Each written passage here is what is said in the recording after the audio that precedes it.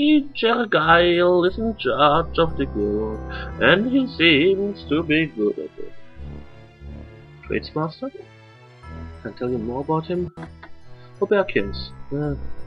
Thanks be with you.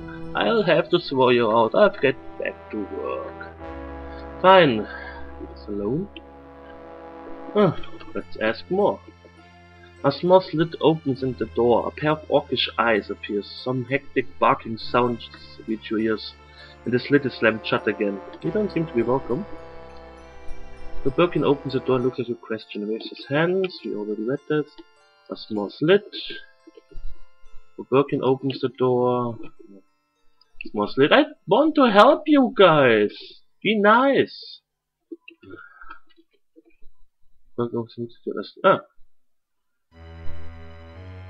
Birkin opens the door. He looks at you in astonishment and he barks something. It brings two others to his side holding weapons.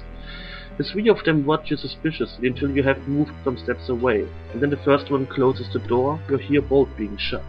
Okay, he brings two more with weapons to us. We are like a party of fucking 6 people who could ear fuck them in a matter of seconds. Smart move, really smart move, yeah.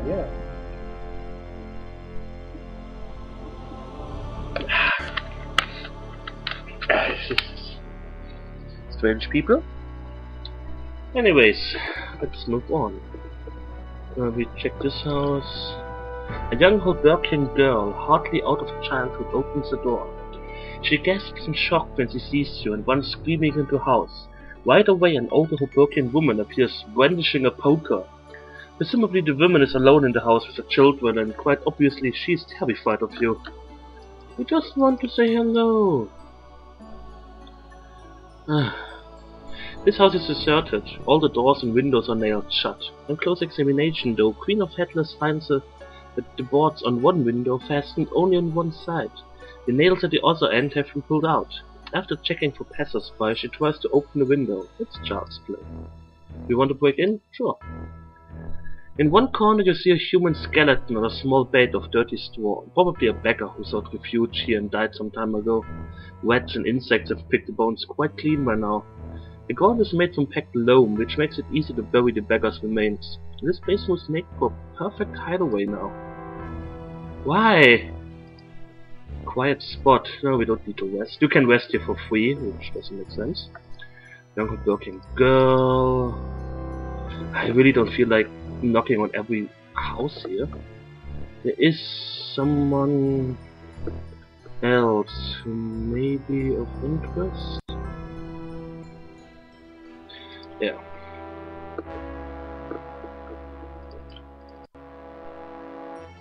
Instrument maker Storanio Vardari. Hi. The 12 be with you. What is your wish? Hoberkians? Do you know the Hoberkians or the orcs? Do you know the Hoberkians? Oh, I don't know about them.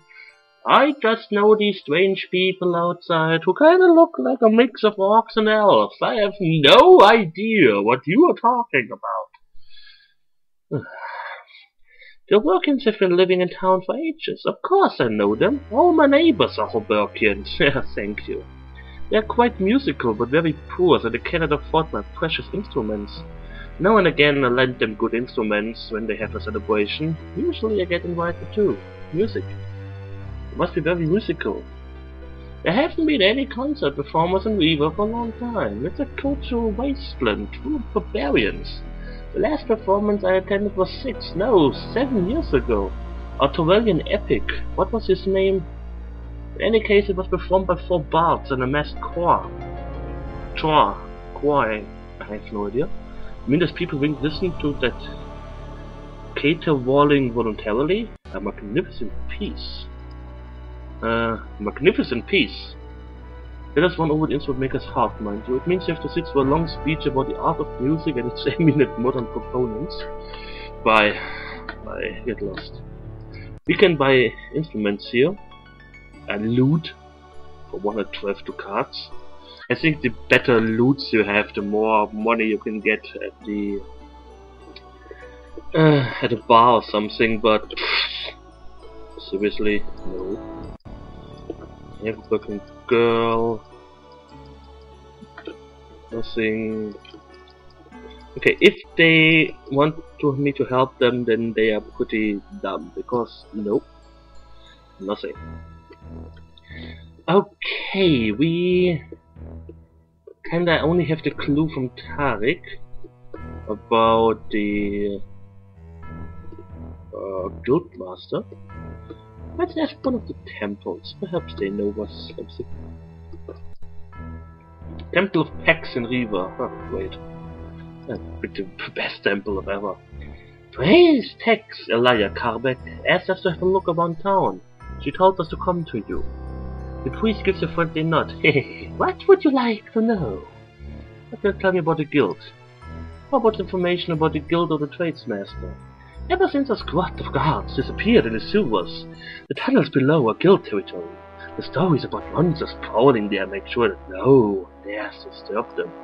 Thank you, I just go to the sewers now. Let's see.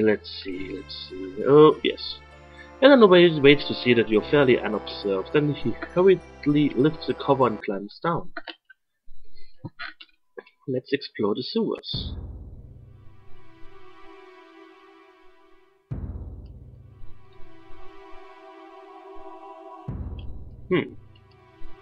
Looks like a sewer to me, yeah? There's the muddy, shitty water. Well, nothing really to write home about. Hello.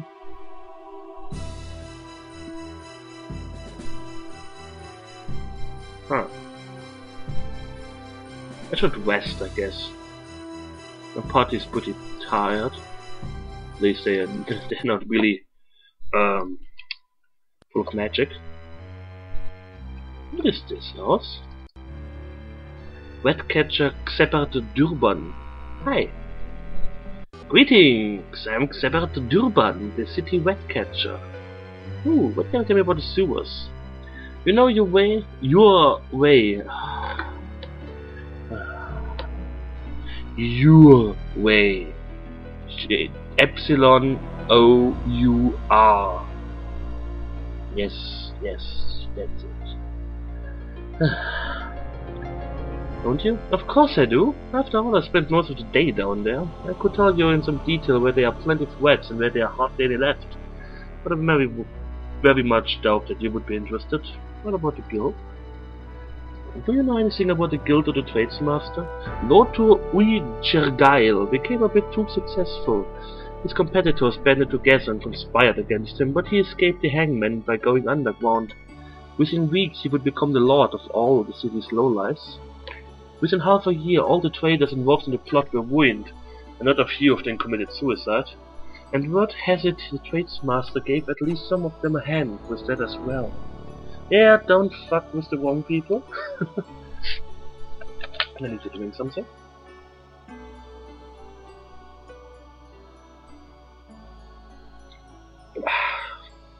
Ah, wonderful. Hobberkins. A lot of people think the Hobberkins are behind the orc uprising. Of course they do. First they are sent to deal with the orcs because no one else wants to do it, then they are branded traitors for it. Apart from the blind fear of the Black Pelts, the most significant trait of the townspeople is their sheer stupidity. Why? What's this? It would be 1 silver each, the Wetcatcher says. Elanarae tries to bargain for a discount, but the Wetcatcher stays firm. I make hardly any profit as it is, he explains. I need the money to buy the necessary ingredients. After convincing Xeper Durban to recalculate the amount of ingredients needed, Elanarae finally managed to get a discount of 1 bit. Xeper Durban builds a remarkable contraption. With a small hand pump, he draws some fluid from a big cauldron above an open fire into a hose that leads to a shower head. A second, smaller cauldron contains clear water for rinsing. The shower head is set above a wooden bassin with a lot of holes in the bottom. The solution mustn't stay on the skin for too long, so it has to be able to flow straight out, the Wetcatcher explains. The Wetcatcher pulls a curtain wound a shower on the Berserker underneath. When Elanarae has sat down in the Berserker, Xephard calls out, "Close your eyes until I tell you to open them again," and starts pumping. The fluid is itching and stinging on Elanarae's skin, and it's also far too hot. Hopefully the vermin feels the same about it. Shortly afterwards, the stinging subsides. Lukewarm water flows in the shower, and the procedure ends. While Elanarae topples off, Dubon asks for his clothes, which he first beats out carefully, then dusts with a small atomizer. Then he beats them out again and hands them back through the curtain. After Elanarae has pulled back the curtain and stepped out, the Ratcatcher gestures towards the Berserker. "Next, please." The whole procedure is repeated until all of you are clean. Yay! Our charisma is increased by 1 point. Oh well, goodbye, Xephard. I guess we'd just sleep for a bit. That may be the best option. Oh, it's not a bed here. Wait. Let's sleep for 80 hours.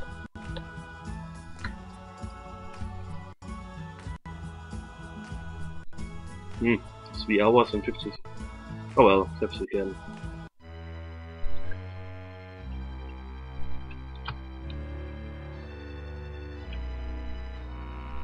Perhaps we can go and have some drinks. Drinks. Hello, sailors. No.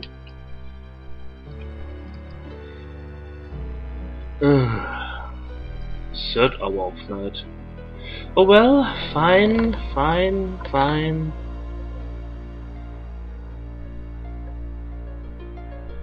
We'll rent another room and sleep till day.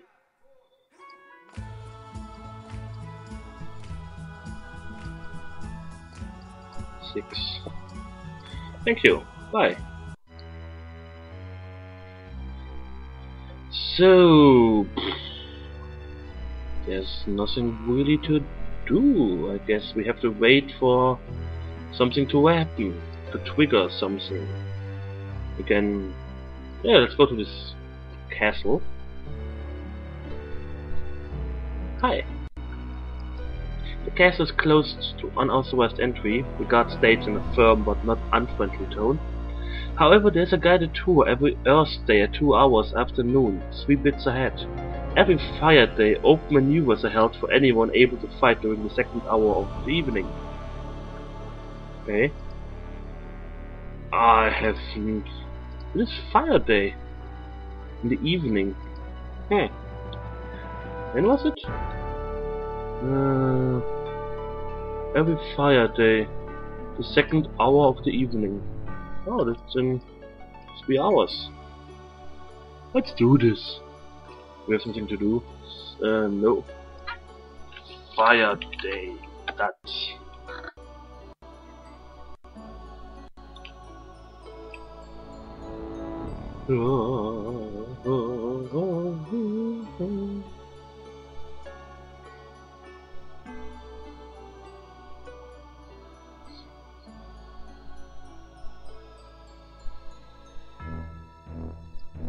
So let's sleep for 3 hours. 3. Okay, thank you. I wonder how they do this without a clock. I thought they have clocks. Perhaps there's a magical clock spell. It would be kinda awesome.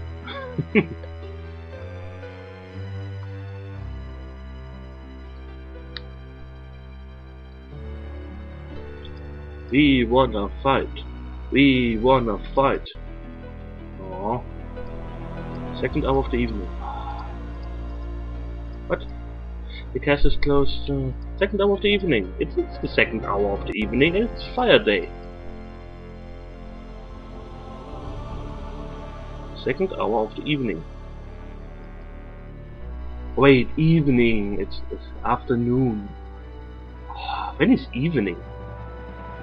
I guess at 8? I don't know. When is officially evening?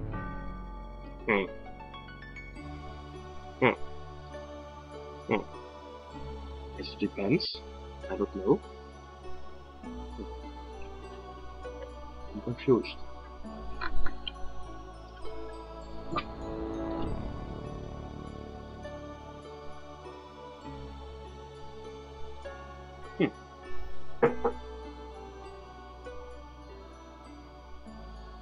1 second. And I'm back. I wasn't looking for the evening thing. I was just kind of confused because someone was looking in my room. I have just no idea if they saw something. Then again, it doesn't matter. Okay, let's sleep for 3 hours, I guess, and see what happens.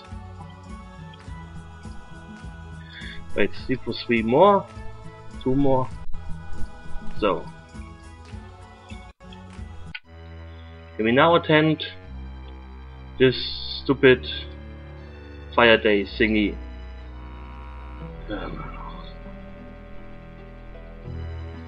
I want to attend.